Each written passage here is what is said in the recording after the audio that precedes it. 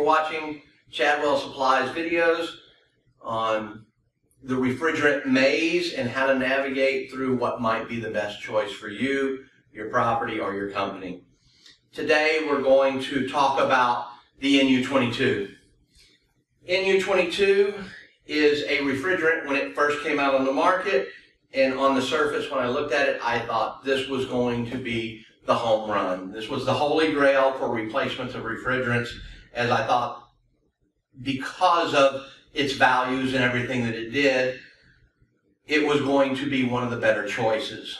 But after looking at it and really going after NU-22, it does work. It does everything the manufacturers and all of your drop-ins are going to work in cool. The thing that I liked about NU-22 over the rest of the blended refrigerants is that the amount of refrigerant used to replace the R22 was going to be significantly less. The manufacturer says that you use about 60% of the original charge. That varies depending on the system and the length, but for the most part you're using less refrigerant than you used before. Like the other refrigerants that we have talked about, the 407C, the MO99, the NU-22 also is a heavy blend with 5 parts to its mixture. It has R600 as a part of the mixture, and that is the hydrocarbon that helps bring the oil back. That's the hydrocarbon for most all of these that do not require oil change, is the R600, which is isobutanes and isopropanes.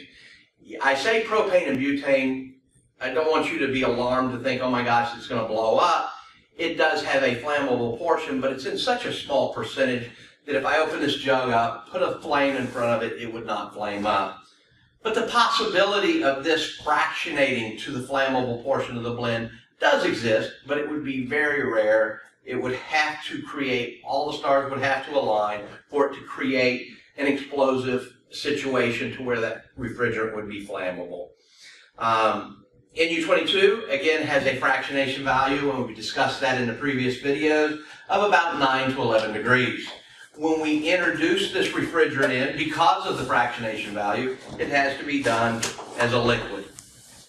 And NU-22 or NU-22B also is charged in just like the MO99, the 407C, in that you're going to do your superheat and subcooling, but you're not going to use traditional numbers. You're going to use your dew point and bubble point numbers. And with NU-22, they have those dew point and bubble point numbers on the bottom of their box. So that way when you do invert the box and you're trying to achieve that 40-degree evaporator, it is similar to MO99 in that we're looking for a dew pressure for a 40-degree evaporator of 59. So you'll read 59 pressure on your gauge, and that converts to 40-degree temperature. Then we take the actual line temperature. The difference between the two numbers tells me the superheat, and you would adjust the superheat based on the conditions for that particular unit or that day, depending on the indoor temperatures, outdoor temperatures, and your dry and wet bulbs. I like this one because of that. You use less. Therefore, in my mind, I thought it was going to be less costly. But again, we're back to the same situation. No matter which one of the refrigerants you choose to go with, we need to make sure we replace those seals, replace the valve stems, ensure that you have the brass neoprene caps with the elastomer washers so that when you tighten them down, we're making a good seal and we're not trying to use the old ones. Make an attempt to make your base valves as leak-free as you possibly can. The other part is if I put this in there and I do create a leak, if portions of the blend leak out, then it's fractionated to something different. If you try to recharge or top it off, what traditionally happens is you start to lose even more capacity and efficiency.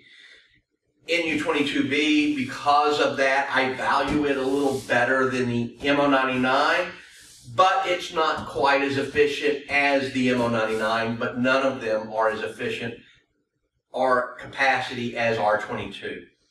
The only exception is if 410A. Anything you can do to get yourself over to 410A is always going to be the best scenario. Just understand that we have all the refrigerants, no matter which way you choose to go. NU-22 would be a great alternative to go to, but there may be better choices in our industry.